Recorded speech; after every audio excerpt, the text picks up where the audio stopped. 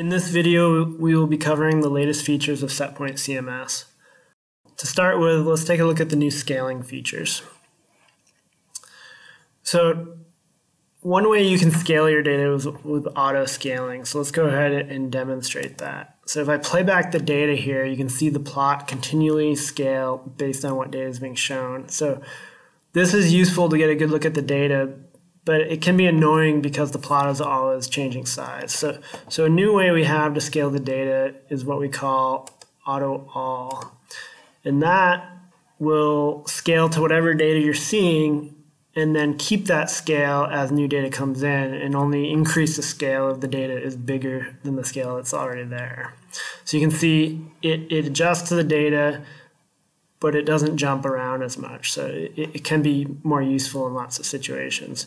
And you can also come up here and reset the scale if you want to zoom in again, and then it'll stick to the biggest data again. So that's kind of how you can auto scale the data in two different ways. Another option we have is to manually scale the data.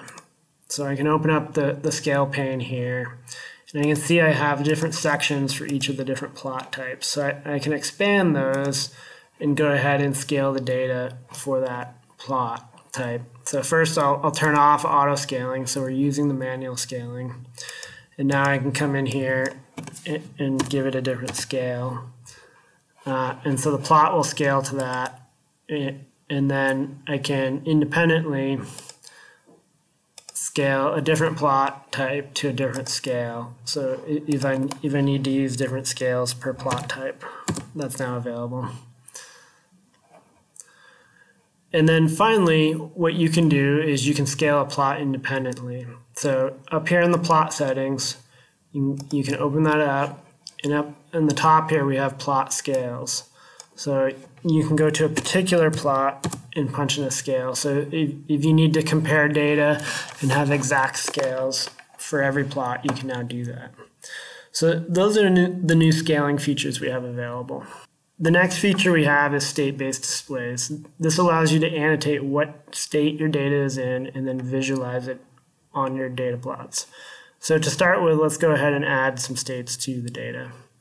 So I can right-click on the trend here and add a state in. So I'll go ahead and add a startup state in. I'll select a color for it. And that adds it to the plot, so I can see now that everything following this annotation is in the startup state. So then when the data goes into another state, I can click on it and add in an additional state. So I'll add a steady state in here. We'll give it a different color. And then we'll go ahead and add two more states in. So we'll add the coast down in. And then we'll add a slow roll state in. Okay, so now that we have states, we can use those on our plots. So to do that, from the view menu here, we can turn on state-based displays. And now that colors the data based on what state it's in. So now we can see on the Bodie plot that you can easily differentiate the startup data from the coast down data. And then you can even see the steady state data kind of here in the end. So that makes it a lot easier to differentiate your data without clicking around on it to figure out what state it's in. So as you click around on the data, the header will also show you what state the data at your cursor is in.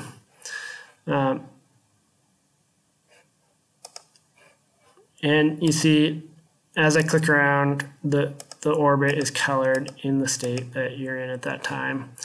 So we've brought this through to all the plots. So you can even pull up, say, a waterfall and see all your waveforms, or all your spectrums displayed in the state they're in.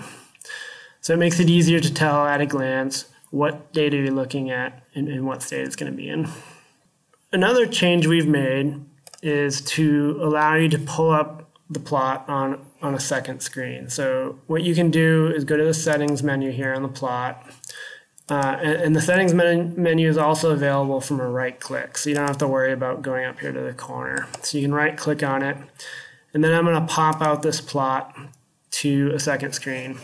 So by default it opens up in full screen, but you can resize this plot. And this works best if you have two monitors, because then you can have this large plot on a second monitor, and then you can continue to navigate your data and look at different data. So I can pull up a different plot type here and look at it a different way and still have this one on the screen. So that's the pop-out plot. And then another option we have for the plot is you can lock the time on it. So again, I can come to the settings menu here and I can click lock time. So when I do that, this plot's now locked. So as I navigate around in time, that plot sticks to where I added it. And so I can have a second plot that is still synced with the cursor time. What we've also done is we've made it so you can select what trace shows up on the timeline. So you're not stuck anymore with whatever trace the software decides to give you by default. You can go in and change it and specify exactly what shows up. Another feature we've added to the new version of SETPOINT is the ability to compensate data on the data table. So we've always had compensation for the other transient plots like the Bodie and the polar, but we've now added it to the data table, so you can compensate the individual values that are showing up. So here I have uncompensated data, but let's go ahead and turn on compensation for this data set. So when I do that, the slow roll vectors get removed from the data, and now we can see the compensated data and the trend.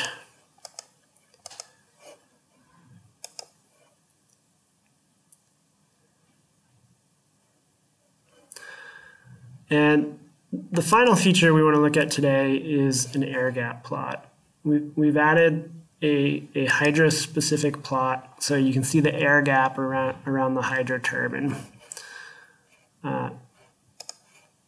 So I'll open up that file and bring up the plot. So here we can see the air gap plot. So each of the air gap sensors will show up on this plot, and we also show the set point values so you can see how close we're getting to the alarm limit. So these outer circles here, the red and yellow one, are the alert and danger limits. So you can see as the air gap approaches our clearance in the turbine. The data identifies the minimum max pull space on the gap, so you can tell at a glance which section has the tightest clearance and where it is on the turbine. It also identifies where the sensors are on the turbine, so you can tell the relationship of everything, as well as where the phase trigger is located. So that's the air gap plot. And that's a basic overview of the features that have been added to the new version of SETPOINT CMS. Please visit our website to download the latest version of SETPOINT CMS. We look forward to working with you in the future.